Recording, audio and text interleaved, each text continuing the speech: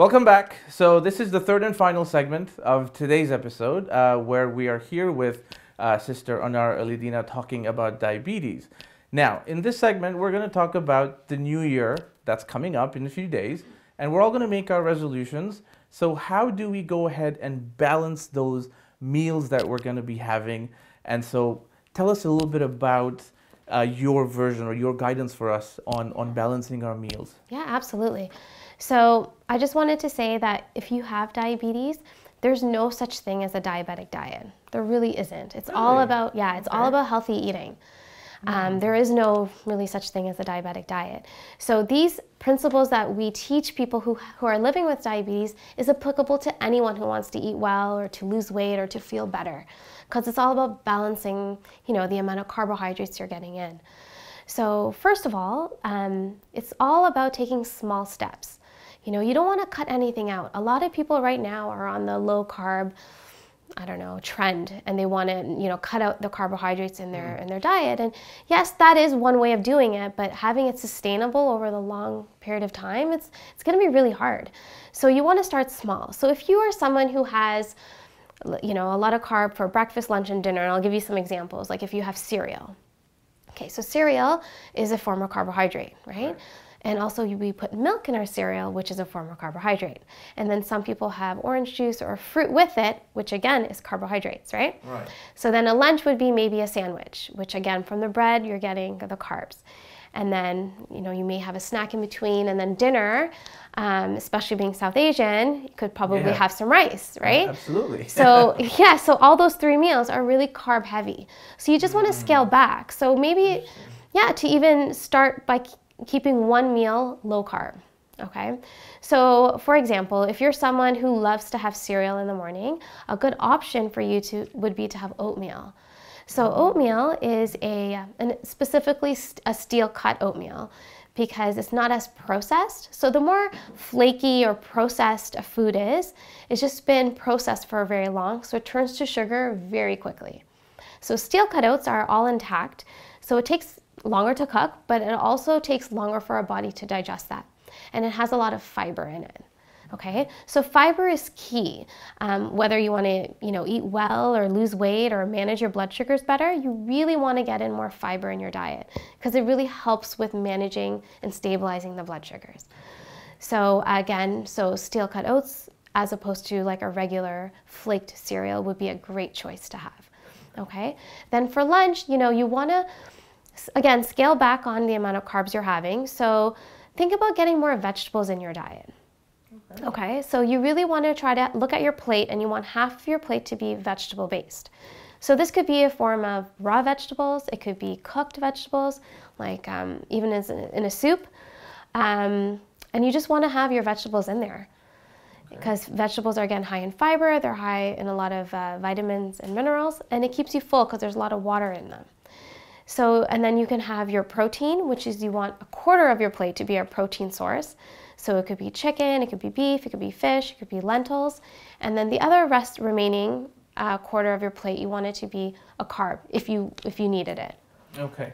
And the dinner? Yeah, so same for dinner. Same for dinner, okay. You want to just, you don't want to completely cut out the carbs because, it's going to be really hard to do. Yeah. So if you're someone who typically has 2 servings at dinner, so just limit yourself to 1 serving.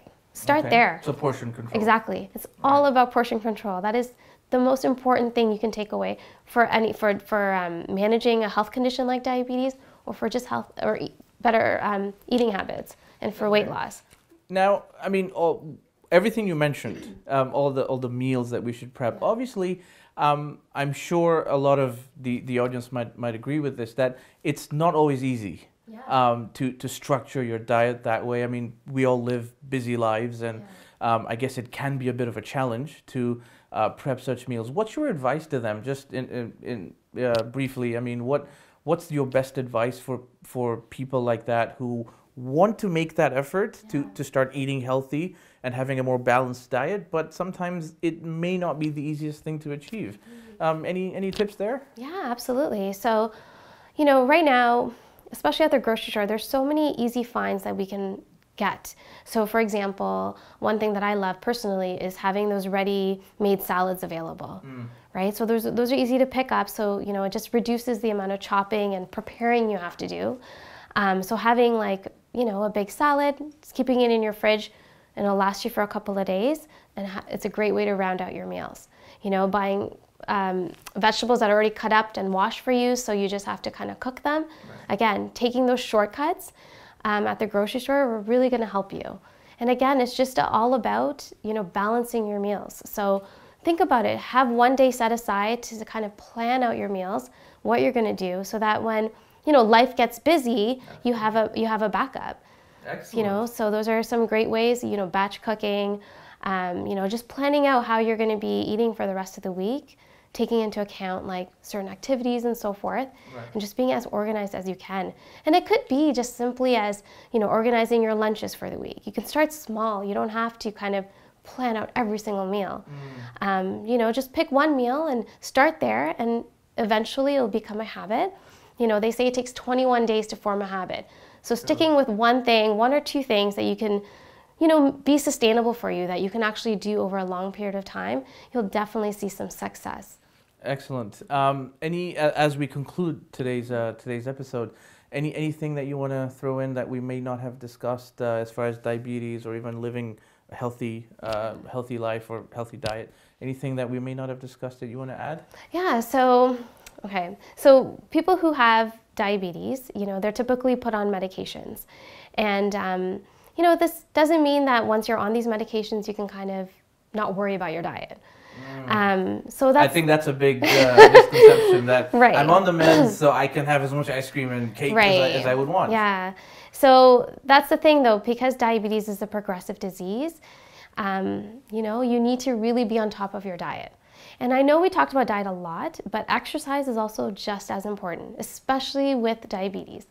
Okay, so remember how I talked about in the beginning how there's too much sugar in the blood, right. And it has nowhere to go essentially because it can't go into the cell. So exercise is honestly a form of medication. So when you exercise, the cells open up and take all that sugar in because it needs that energy to move. Right. So even 30 minutes, you know, that's what's recommended a day of walking, of anything, of any kind of movement will really help manage your blood sugars. Not only that, but it helps you, puts you in a better mood, it helps you sleep better. There's so many health benefits of exercise, but it should really be seen as a form of medication. Excellent. No, this is such great information, and I really want to take this opportunity and thank you for being here today and sharing all this information with us. I do hope that you've all enjoyed today's episode. I will be putting Sister Anar's contact information on the screen, her social media channel. So if you have any questions for her, please feel free to reach out to her. And I hope you've enjoyed this episode. Please do share this content with people that you think might benefit from it. And I hope to see you again in our next episode. Thank you and bye-bye.